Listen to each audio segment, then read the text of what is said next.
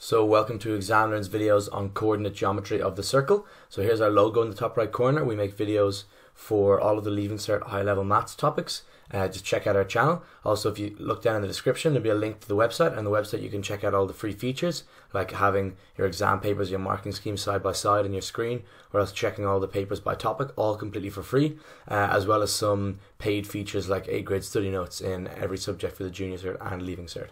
So I recommend checking us out. But anyway, I'm going to jump ahead with this playlist here. So we're looking at coordinate geometry of the circle, like I said.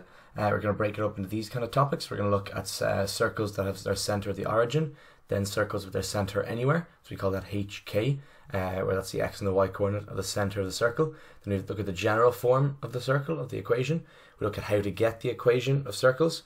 We look at tangents to circles and the different kind of questions we can get on that. We look at lines and circles, so some of the things about lines crossing circles, things like that, and then circles and the axes. So we're talking about circles that are touching the axes or that hit the axes. Questions like that. So the one thing about this is they all sort of blur together, like they're not really distinguishable. We're studying them as kind of different topics, but when they ask a question, they're generally going to mix them all together. So it's like they all just mix together, right? So other things about the circle, it comes up on paper 2 of your exam.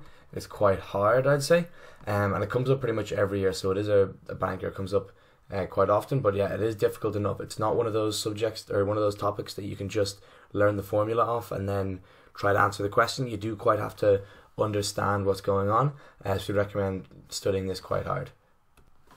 But anyway, that's all we really have for the intro anyway, so hope you enjoyed the video. Don't forget to like and subscribe and check out our website, and yeah, we'll see you next time. We're looking at circles with their center at the origin.